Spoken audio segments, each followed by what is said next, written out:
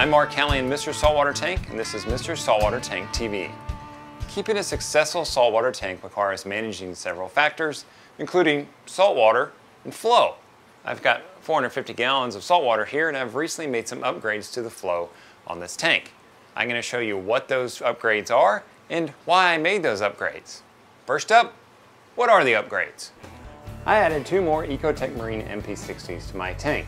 I had 2 on there before. I added 2 more, bringing me to a grand total of 4 MP60s on this 450 gallon aquarium. Total flow produced by these pumps is 30,000 gallons per hour. Now, why did I add 2 more MP60s? Because of 2 things. Number 1, I'm getting more into SPS corals again.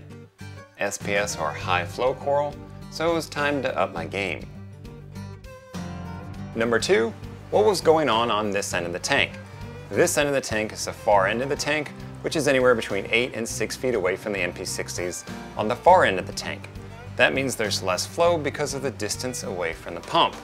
Now with 2 MP60s turned up to 100%, here's what the flow looked like.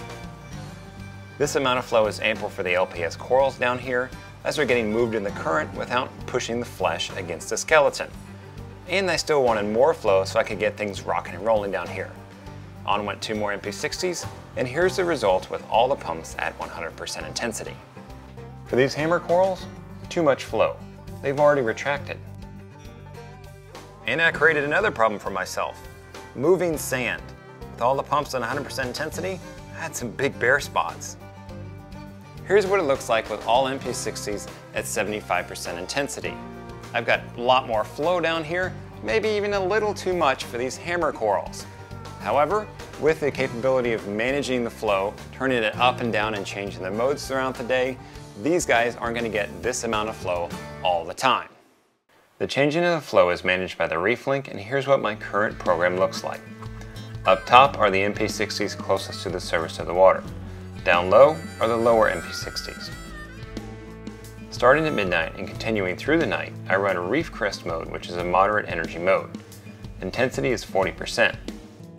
About the time the lights start coming on, I switch to an expanding pulse mode to stir up detritus. Then I continue the stirring but switch to nutrient transport mode. The other MP60s mirror the main pump to really get things going.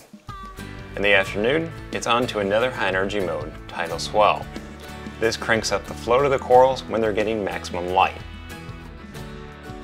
The MP60s on the opposite side of the tank do the opposite of the main pump to create opposing flows in the tank. Mid-afternoon, all the pumps enter tidal swell mode to achieve maximum flow. Around 6 p.m., I'm getting a moment to look at my tank, so I switch to lagoon mode to let the fish have free reign in the tank, and so I can pop some photos.